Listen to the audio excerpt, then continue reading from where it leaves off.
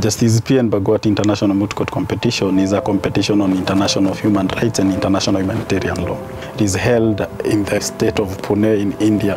Mooting is usually an oral presentation of which you do before a court with a duly constituted bench. Justice P.N. Bagwati is one of the best moot court competitions in Asia and in particular the whole world. I've done many moot courts internationally, including JESAP Moot Court, All Africa Moot Court, and Justice P.N. Bagwati International Moot Court on Human Rights and Humanitarian Laws. Mooting can be a very wonderful and exciting experience. The competition saw about 53 teams come together, 13 of which were foreign universities. My colleague and I scooped the best team foreign category. And we were also privileged to reach the semi-finals of the overall competition, where we came fourth.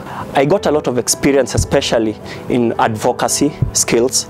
I also learned how to write legal submissions, and I also learned not only to understand and know the propositions of law, but also to go ahead and apply these propositions in facts of a case. My experience there was very, very helpful as a person, especially as a woman, and also because it enabled me to expand on my skills, my litigation skills and advocacy skills as an aspiring lawyer.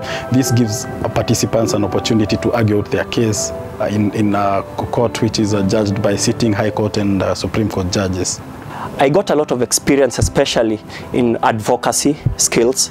I also learned how to write legal submissions, and I also learned not only to understand and know the propositions of law, but also to go ahead and apply these propositions in facts of a case.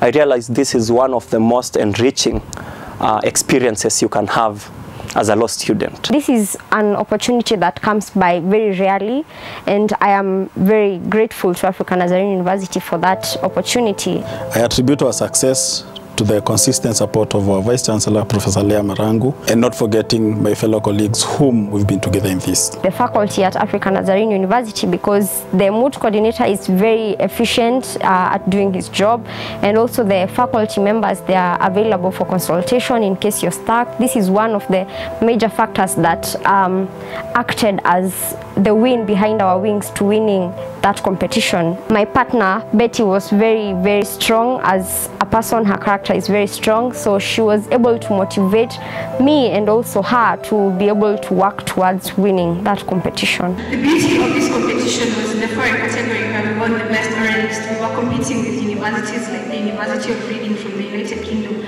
So I'd like to encourage the students to keep mooting, because there are like all these crazy opportunities in moot courts, and you should cultivate your interest and start mooting, and you never know, a whole myriad of opportunities await you. One of these days, you're going to be interviewed international lawyers and you'll get the best. Amen. Right here.